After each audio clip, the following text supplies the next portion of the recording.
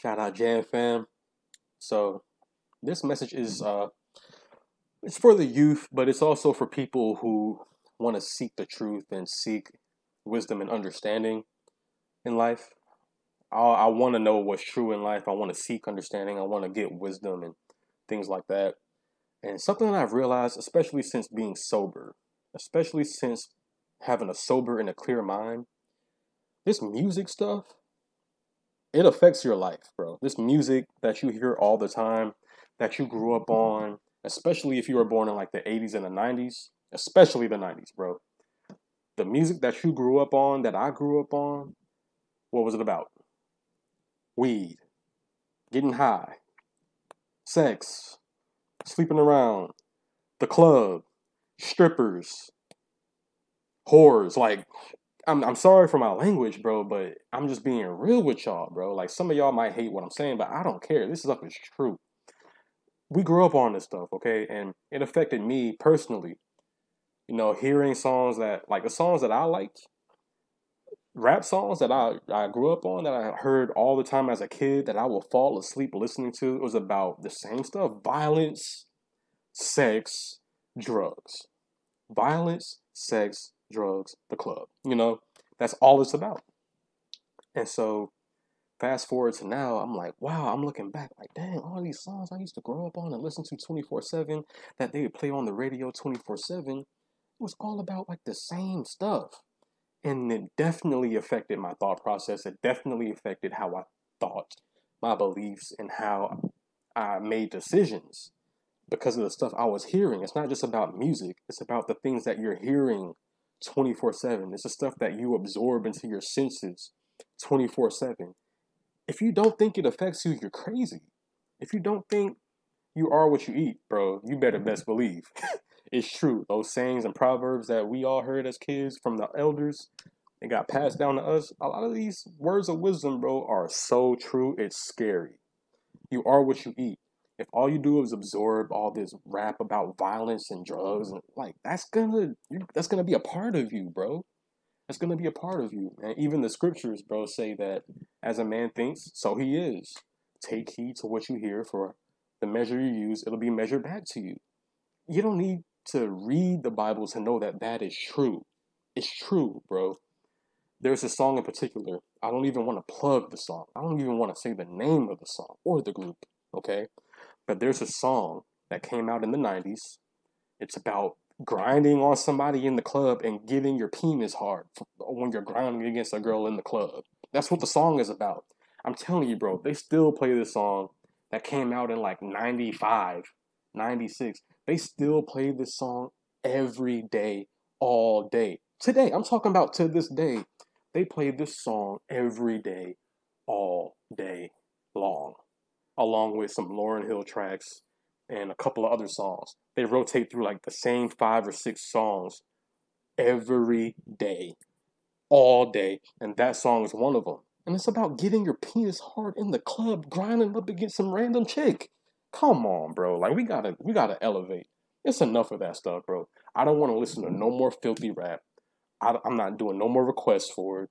I'm not listening to it anymore. No more reactions for filthy rap. I'm not gonna absorb it anymore, bro. I'm not gonna do it because it's affected my life, and it affects the lives of the youth who are growing up listening to this crap that's gotten worse because now it's like a bunch of homosexuality like infused into it. Um, but regardless of all that, I'm just saying, bro, like the youth today, they're growing up on stuff worse than what we did, man. They're worse off than we were musically, as far as like the popular music. And so, man, I say all that to say it's time for us to leave that crap behind, man. It's an industry, it's a machine. It's gonna be there whether we pay attention to it or not.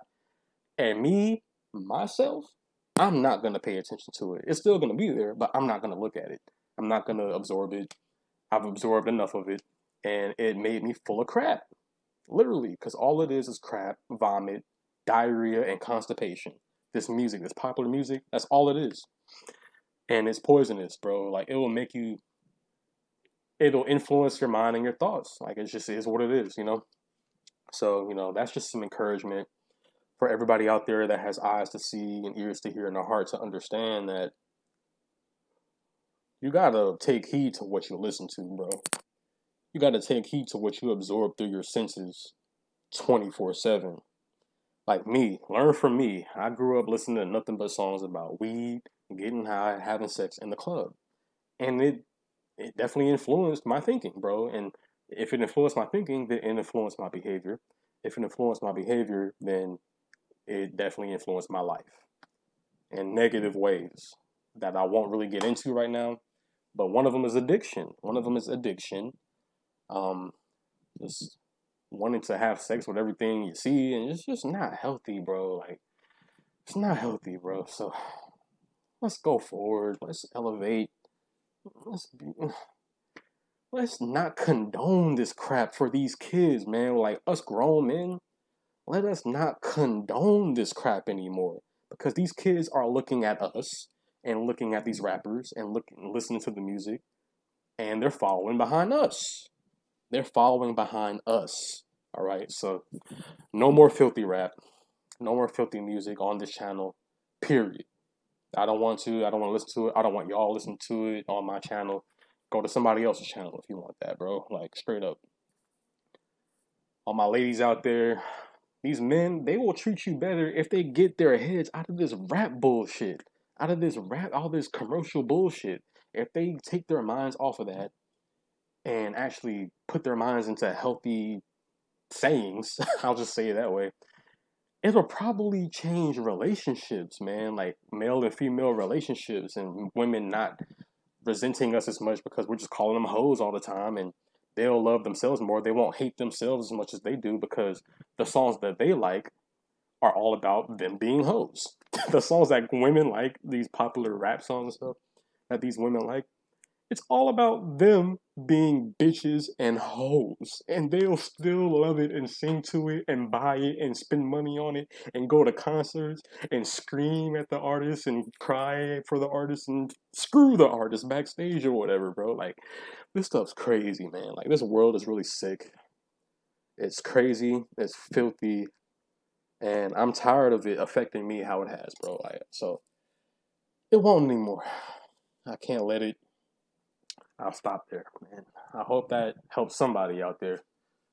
Because if it didn't help anybody, at least I got to hear myself say it. And maybe I can live a better life going forward. Jam fam, signing off.